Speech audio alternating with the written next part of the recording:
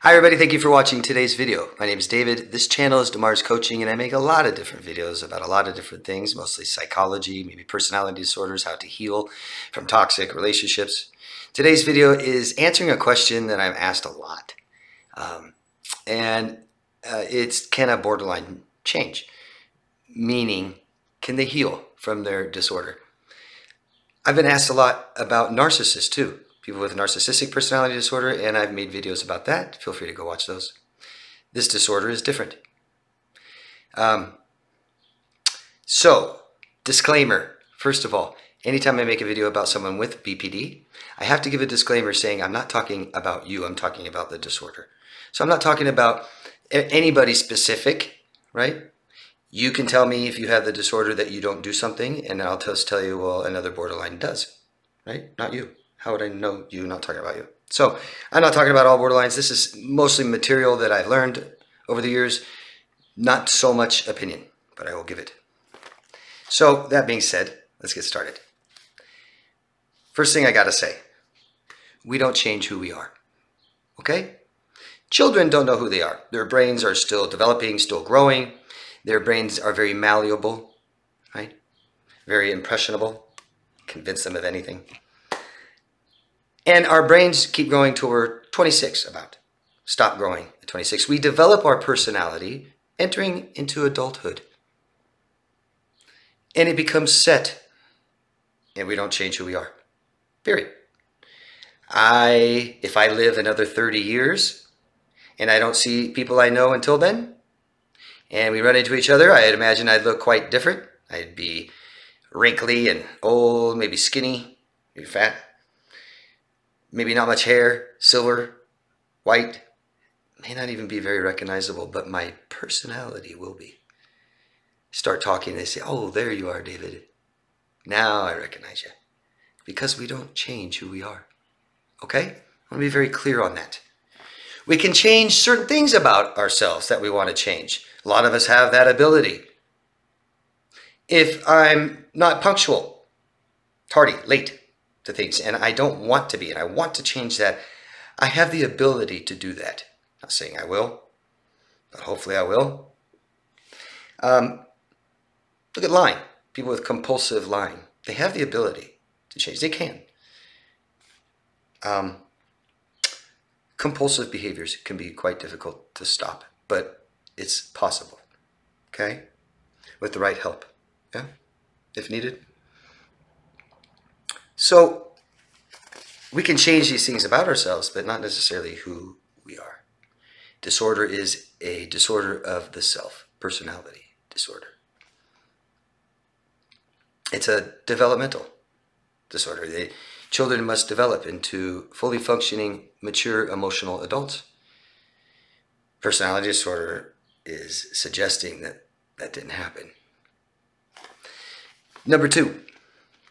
To stop behaviors, to stop repeating mistakes, requires looking at yourself, some type of personal inventory, introspection, and the courage to change. Most people won't change something, even if they want to, because they may lack the courage to. It can be extremely difficult to change things about yourself. A personality disorder, massive courage and commitment. It's common for people with personality disorders to not believe they have a problem or the problem is yours, your fault. Extremely common. You guys know that watch this, especially when you deal with a narcissist, right? No accountability, no responsibility. It's not my fault, it's yours. You made me do it, blah, blah, blah, blah, blah, blah. They're telling you, I'm fine with who I am. Okay? The codependent wants to help. They want to help change a person into someone that person doesn't want to change into. Does that sound fair? Easier to accept someone for who they show you they are, isn't it?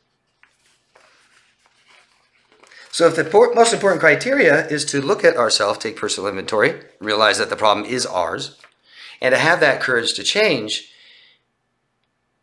People with borderline personality disorder, I mean, it's already difficult. People with this disorder, it's extremely more difficult.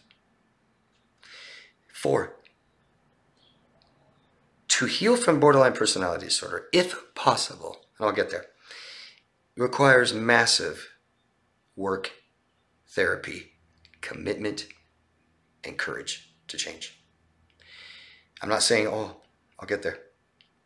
Typically, people with this disorder need what's called dialectical behavioral therapy. That is extensive work. Extensive work. Do not be fooled by the toxic person in therapy. These personality disorders, these terms were coined because of people needed therapy. They went into the doctor's office and needed help. And so they developed these terms, titles, names, disorders, for these patients to better understand their problems and how to treat them. Don't be fooled by the person who says, I'm in therapy, I'm in help, I'm getting help. You can talk to many professionals and they'll tell you the success rate. It's not entirely up to the therapist, right? A therapist can know exactly what a person needs to change and help. They can give them all the courage and attention and commitment, but it's up to the person, isn't it? And it's very common for people in institutions and in hospitals and stuff like this to be treated for, it's more common with histrionic personality disorder, but borderline is very common. Very common. And they will use the therapist and therapy as a crutch, as a way of not taking accountability, responsibility. They'll use it to manipulate people. I told my therapist, you're this, that you're doing this, and they said that you're this, and that I have to do this to you. When none of it's really accurate or true. Who knows what they're telling the therapist, or they have a bad therapist. Don't be fooled by that, okay? Just because I'm in DBT therapy does not mean that I have successfully gone through it and I no longer have a disorder. Just because I'm talking to a therapist doesn't mean I'm all better. So, can they change? Can they heal? Doctors, most, say yes. They can. It's a treatable disorder, personality disorder, one of few. I have seen it. I've seen people who said that they've healed, that they were diagnosed at one point in their life. I meet them later. They don't exhibit the traits. They aren't emotionally unstable. They don't have a fear of abandonment. They don't self-sabotage, these kinds of things. But there's also something to take into consideration, and that's misdiagnosis, yeah? So someone could have been diagnosed at 23, and now at 43 they display no traits of this disorder. Are they cured? Well, not if they never had it. That's common too. One of the most common misdiagnoses in psychology is people with borderline personality disorder being diagnosed with bipolar. C-ptsd was diagnosed as borderline at one point before knowledge of that particular disorder. There's a lot of factors to take into consideration, isn't there? Lots. It's the one disorder I've heard doctors say that someone can actually grow out of, mature. Many problems young people have, they can, I don't know the right word, stop on their own. It's common for young females to have some type of eating disorder that they've learned to manage and control and stop on their own without extensive therapy. That's possible. I've heard the same with borderline personality disorder, that hormones go down, they learn how to manage their emotions more and better, and they don't have it anymore. Just something told, not my opinion. What we need to do, since we're not doctors and we're not treating people like this, we don't need to know these things. What we need to understand that the labels aren't important to us. What's important is the behaviors, aren't they? I cannot accept people lying to me. That's just me. I cannot accept people deceiving me, not having integrity,